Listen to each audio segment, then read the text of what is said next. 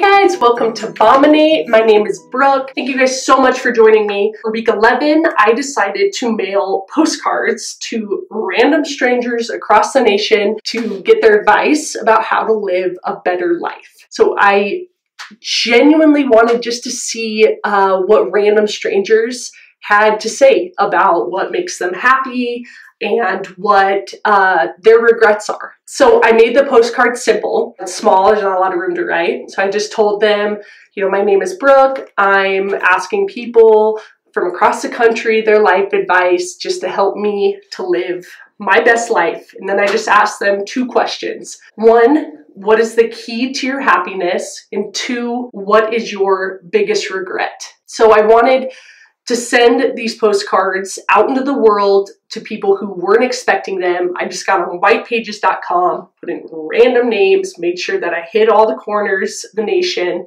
I mailed 40 of these postcards out, and then I realized that I put the addresses in the wrong spot, so I sent 40 postcards to myself.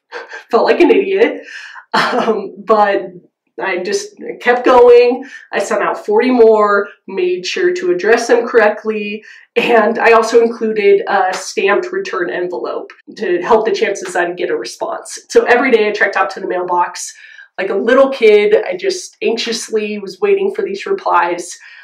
It was exciting. I liked waiting for them. It made me feel like a kid again. So I still got so many return postcards with the recipient like having moved or whatever. All the trouble that I went to was absolutely worth it for the handful of responses that I did get back. Totally worth it. When I opened these letters, I found that it was really emotional. Like, this was so much more intimate of an experience than I anticipated. These strangers really gave me a piece of their heart. They took their time, they opened up their lives, just to be kind. They don't know me. I was just so humbled by the love that I felt through their thoughtful responses. One response that I'd like to read in its entirety. It was just so powerful. Hi, Brooke. I received your postcard and wanted to respond. You either picked a good person or a bad person for advice. I'll let you decide. I've only recently found my key to happiness. I grew up in Arizona in a Mormon family. As a teen, I was sent to corrective therapy under suspicion that I might be on a bad path to sin, showing interest in the same sex. I lived a life for over 30 years, even getting married and having children. At the age of 37, I attempted to take my own life. It was then that I realized I could no longer hide who I was. The next 2 years were a nightmare. I was disowned by family and friends for coming out, so I moved. My husband has been a tremendous support, encouraged me to be true to myself. I'm now the happiest I've ever been. I'm still with my husband who supports me and encourages me to be honest and true. I have the best job I ever could have asked for and a great support system and a beautiful place to live. My best advice is to be you. Be honest and true to who you are, your beliefs, and your values. Live the life you want to live and not what others want. Also, always show respect for others and pass no judgment on their path, religious beliefs, or their values. Regardless of my experience, I still love my family and I respect their beliefs, even if it was hurtful. Because of that, I have no grudges and am at peace. My only regret is that it took me so long and a suicide attempt to find myself in my happiness. I hope you find that helpful. I'm happy to answer any other questions. Please take good care. This was so powerful. I read this letter over and over again. Her kindness to open up in the depth of pain that she felt in coming out, and what an incredible husband. The fact that she feels at peace with how everything's happened. What an example that is to me. And I'm more grateful for this than this woman could ever realize.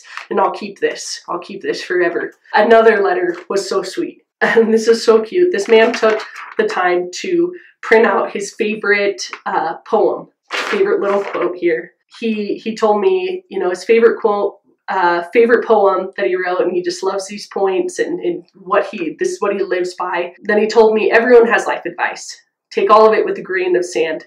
I have 3 basic things that I follow. Don't waste your time stressing about things you can't change. It's hard to do, but so life-changing. It's like how to be happy. And then faith makes all things possible. Hope makes all things work. and love makes all things beautiful. I live by these 3 verbs. Good luck. That is so tender of him, and how sweet the time he took to print his favorite poem and those quotes. Again, so meaningful to me and something that I'll hold on to forever. Every time I read over all the responses that I got, I'm overcome with just compassion for these people, and I feel their love. They don't know me, but they took the time to send me heartfelt advice that they thought, would help me live a better life. They opened up, they're vulnerable. They didn't, in promise of nothing. They don't know me, nothing in return. Their love has just given me tremendous faith in society and in strangers. Even though I had to send so many out to get responses, it was just so worth it. I treasure these letters, and they really encapsulate the beginning of this journey of Bombinate for me. Just my efforts to connect with the world. We're all in this together.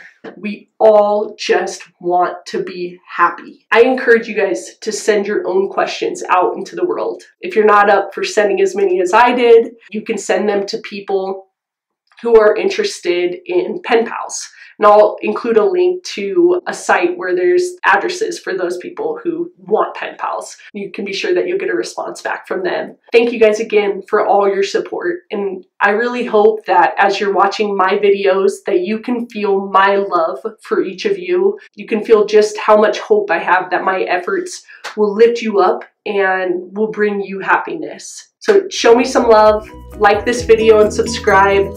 Thank you guys so much. Have a wonderful day.